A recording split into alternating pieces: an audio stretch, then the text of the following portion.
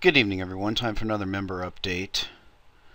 Wanted to do a little different sort of video, another kind of down the rabbit hole video about cars. And I had been looking at new cars just to see what I could get. I'm always looking for the cheapest and best mileage car that I can find. And right now the best I've been able to find is about 14,000, about maybe 36 miles to the gallon. But I stumbled across a couple of things. The first was a Before It's News article.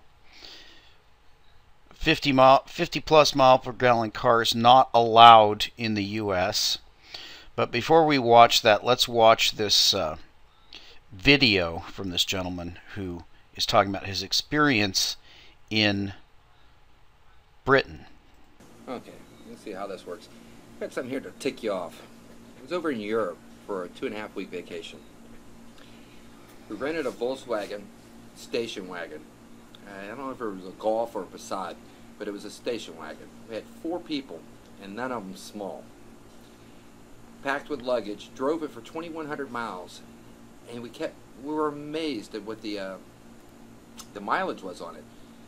When we got through, it worked out to 52 miles a gallon. I could not believe this. So when talking to the dealer over there, they said, yeah, the car on highway with a normal load gets 72 miles to the gallon.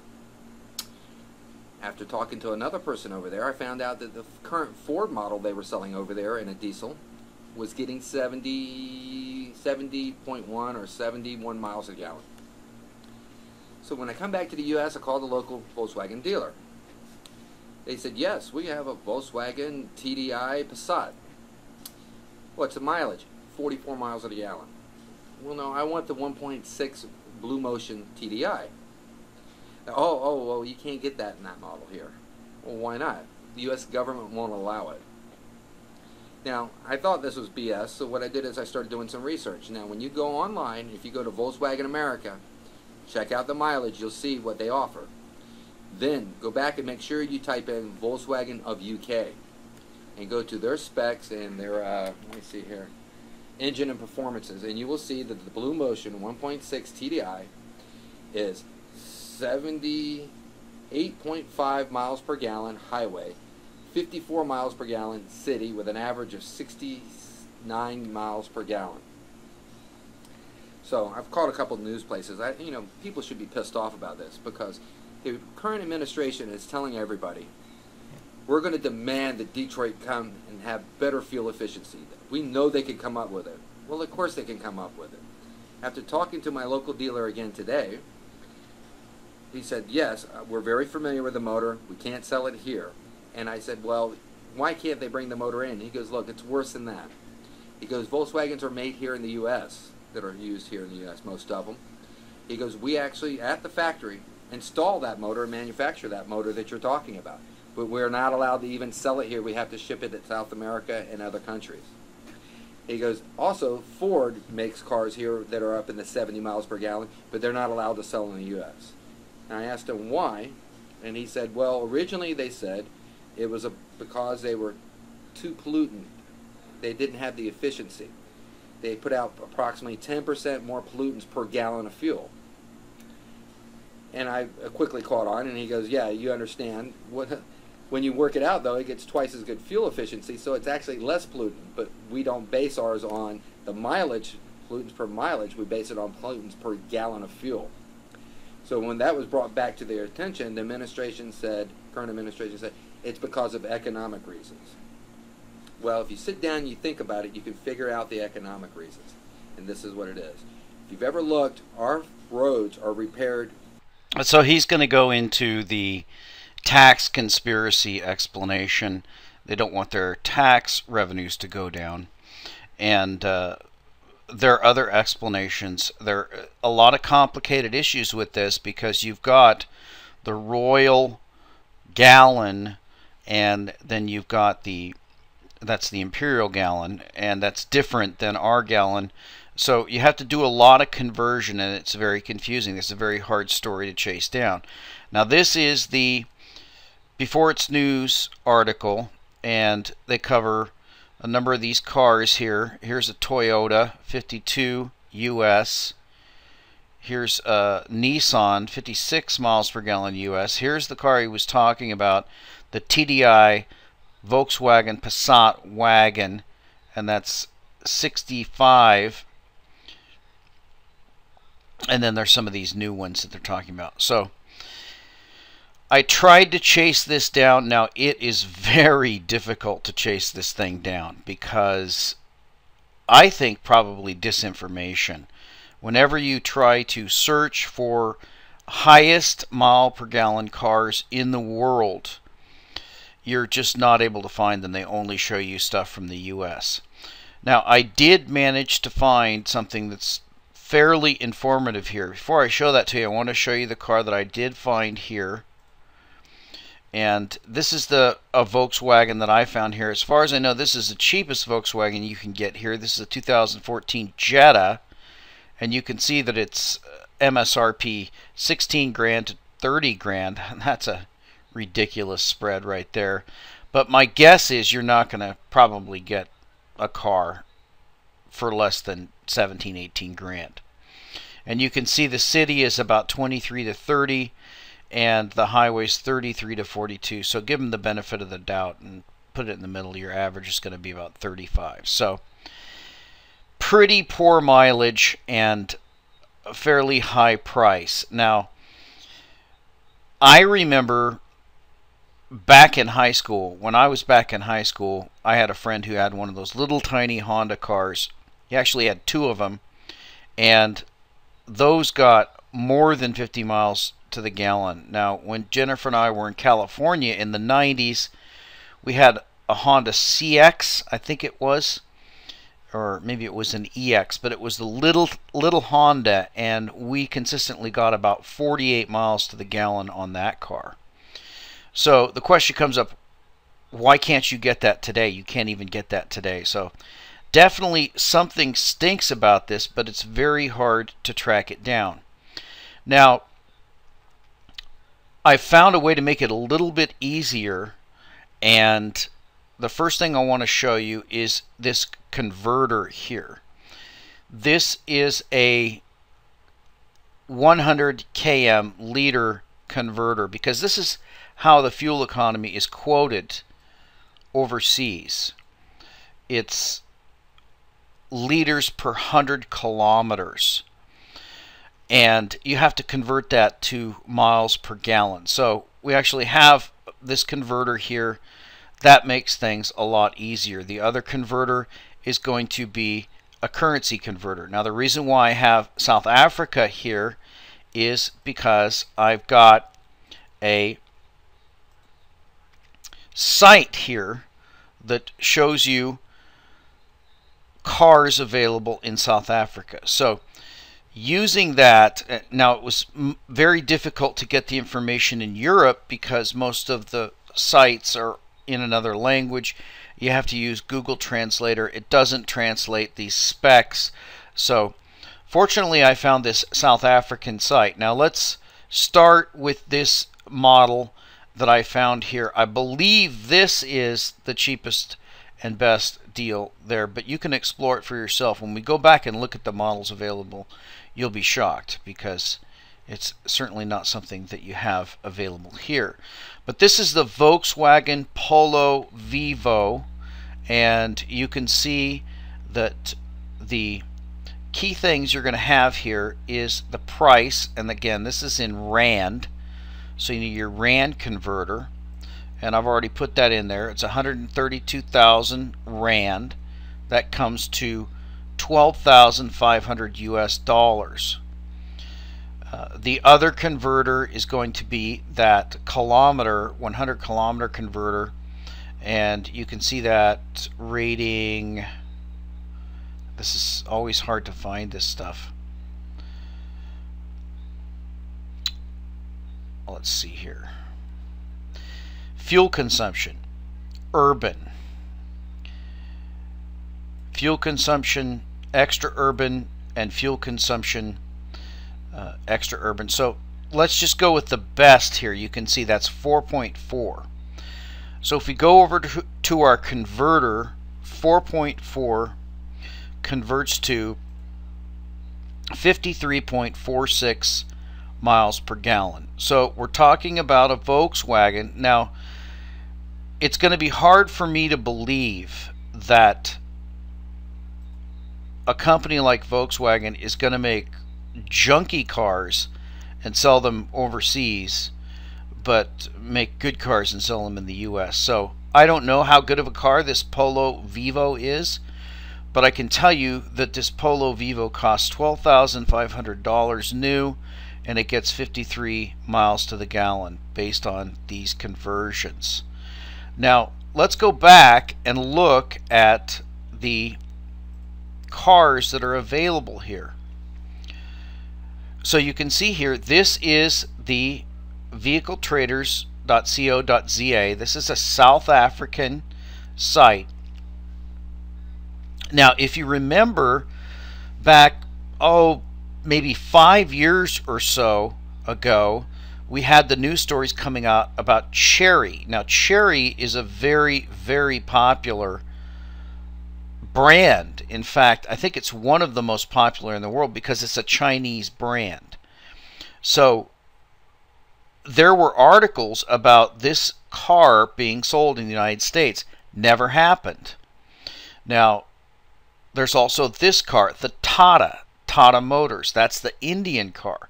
So you got two cars, cheap cars that have pretty good mileage and are not allowed to be sold in the US.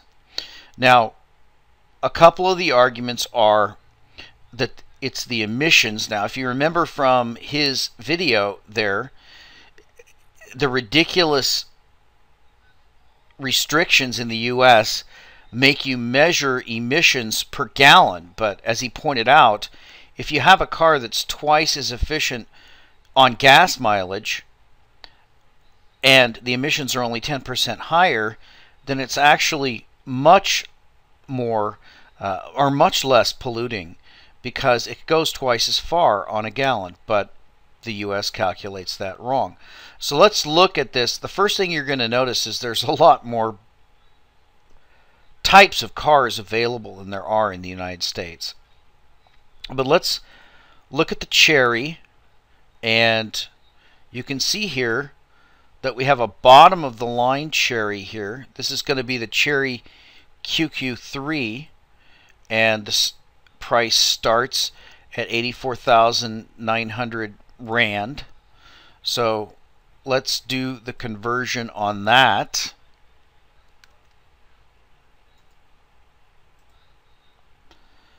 And take out the comma. And that comes to $8,000 for that car. So let's take a look at the car. Subcompact. It appears to be very small, but it doesn't appear to be smaller than some of the micro compacts or subcompacts that I've seen already available in the US. So let's look at prices and specs. We already know the price on this one. Get it for about $8,000. So let's go down to our 100-kilometer fuel efficiency rating. And you can see that here you really only get the fuel consumption average. You can see that the urban and the extra urban is not available. So we can probably guess that the best highway mileage rating is going to be quite a bit better. So we'll say about 5.5. That would be a fair guess. So at 5.5, we've got 42 miles to the gallon that you're going to get. That's as good or better than anything available right now in the US for $8,000. Now people are going to say, well, that car's not safe. Now, I've heard those arguments as well, and my counter to that is, how safe is a motorcycle? So I don't buy this. I don't buy these arguments that the government is making. I think that this is just a matter of protecting certain industries, and restricting the economic freedom of Americans. So let's see what we can find with Tata Motors. I'm sure if we looked at a lot of these others, we could probably find cheap cars as well. So it looks like the cheap one here is the Tata Indica. Looks like a standard subcompact to me. And I pulled up test drives on YouTube of these. They seem like fairly straightforward cars.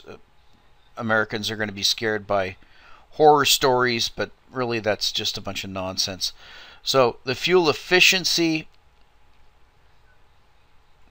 the fuel consumption's 7.4. So this one's 99.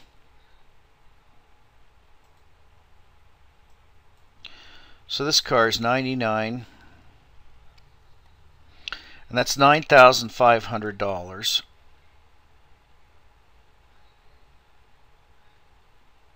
And we're 7.4 on the fuel efficiency. Not nearly as good as the Chery. So about 32. So still, that's fairly decent. Let's take a look at, now I haven't looked at any of these yet, so let's take a look at some of the name brands that we know here in the US, and I suspect that we will find that there are cars that are not available in the United States that are made, like he said, the car he was talking about was actually made in the United States, just not available for sale here. So here's some Nissans. There's a little Nissan pickup there.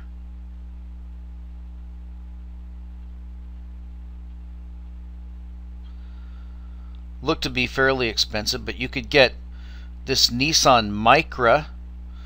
That's 130.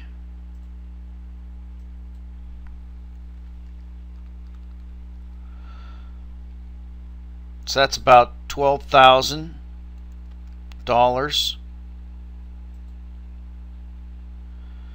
And this Nissan Micra,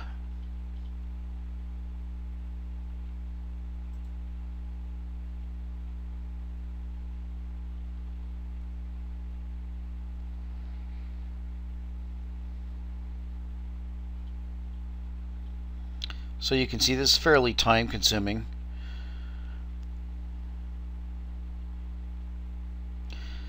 And you can see they don't have the other two. They have the average 5.2. So this is going to be overall, this is going to be an average of highway and city, and that's 45. So it's probably 55 to 60 miles per gallon on the highway for about 12,000 bucks. So you can see that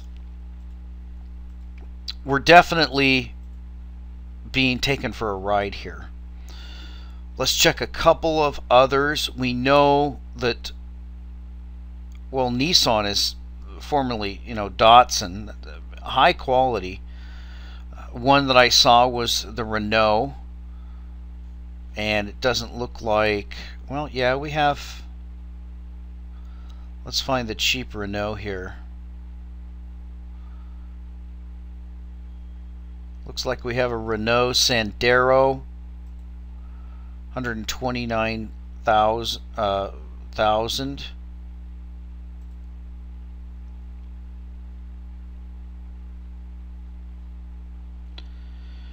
And the Urban, that's bad, but the Extra Urban, 5.4. So highway mileage on that one, it's about 43. So it doesn't look like the Renault is going to be the top pick for that. So let's check one more. Let's look and see what's available for Toyota.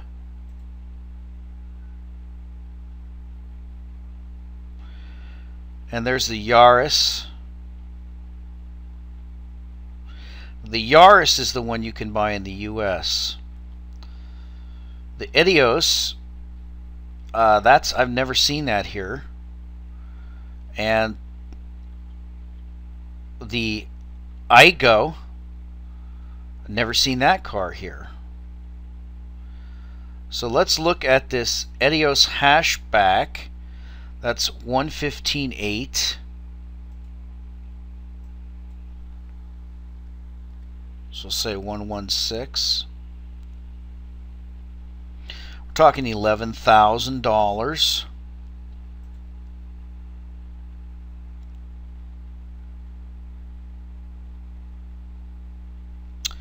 And we've got 6 on the average fuel consumption.